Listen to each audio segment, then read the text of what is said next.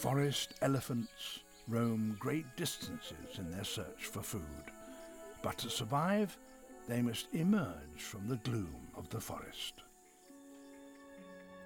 And clearings like this one are a magnet for elephants from far and wide.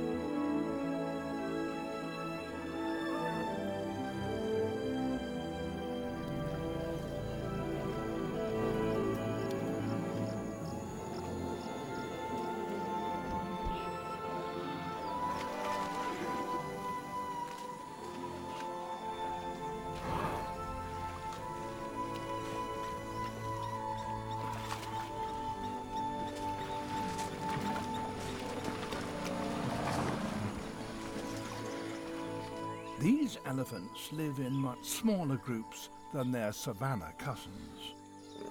This might be the first time that one group will have seen another for a month.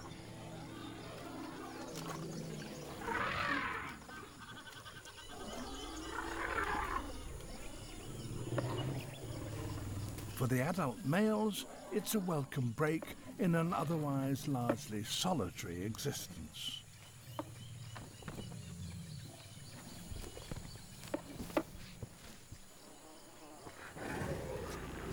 And they're not the only animals attracted to the clearing.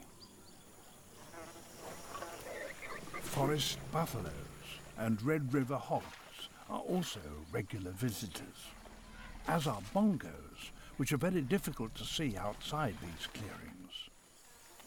All these large forest animals have come here to collect an essential element of their diet that lies buried beneath the mud.